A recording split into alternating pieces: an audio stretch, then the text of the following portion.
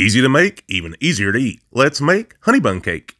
Into the mixing bowl goes 1 package of yellow cake mix, 4 large eggs, 3/4 cup canola oil, and 1 cup sour cream. Mix it on low until looks kind of like this. Into a lightly greased 13x9 baking dish goes half the mixture. Next, we're going to make it rain with our little blend of 1 cup light brown sugar and 1 tablespoon cinnamon. And then spread it on top the rest of the batter best you can. Doesn't have to be perfect because we're going to swirl it with a knife. Into the oven it goes at 325 Fahrenheit, about 40 to 45 minutes. While it cooks, we're going to make our glaze as 2 cups powdered sugar, 1/4 cup of milk, and 2 teaspoons of vanilla. Just going to whisk it well, till it looks kind of like this. Our cake passed a toothpick test, and it's looking good. You see I poke it with a fork and then spread the glaze while it's hot. Oh yeah!